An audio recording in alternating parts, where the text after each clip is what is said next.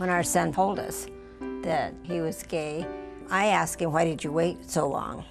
And he said, but Mom and Dad, who else will love me when I walk out that front door? I'm a transgender person, so it was kind of hard to find churches that accept me. I worry and I have fears for my father, but the sad part about it is that I don't fear him being gay bashed by society. I fear that he will be gay bashed by a church. My partner and I, we were married on a Saturday. The next day, we drove to the church where I was appointed and took off our wedding rings and put them in a box.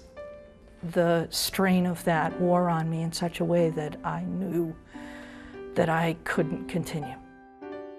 I went in and met with the pastor, and the pastor proceeded to tell me that he didn't feel it was appropriate for me to join because I'm gay. There is a group of people being harmed in the United Methodist Church. Lesbian, gay, bisexual, and transgender persons are prevented from full participation and leadership. And our church is being harmed when we lose the gifts and graces of these faithful United Methodists. As a pastor, I've worked with gay men and lesbians, bisexual, transgender persons who have come to church very wounded because they've heard that they are kept from God's embrace. And that to me is the sin of the church. In high school, I went through a really severe depression over identifying as homosexual. Those wonderful 6 verses of scripture that they always throw at you, they threw at me in a big way.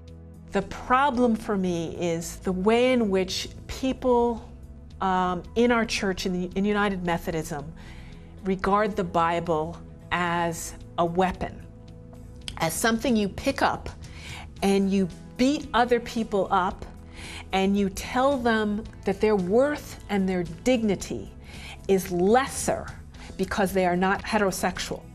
It's not a matter of choice. Certainly I didn't choose to be heterosexual, and neither my wife nor I, and our daughter didn't choose to be homosexual. So it must be something that suggests a creation of God, and if God creates you in a way, you can't deny that.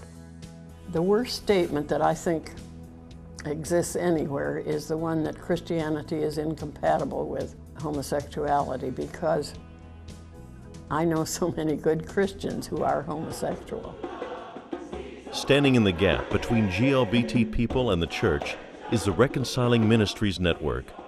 RMN is a movement of United Methodist congregations, groups, and individuals working for the full inclusion of all people in the church. Meeting people where they are, RMN offers resources, support, training, and hope, from grassroots frontier outreach to advancing justice on a national level. RMN affirms the sacred worth of all people, regardless of sexual orientation or gender identity. We're all God's children, and we're made in God's image. And, God loves everybody. God is for everybody.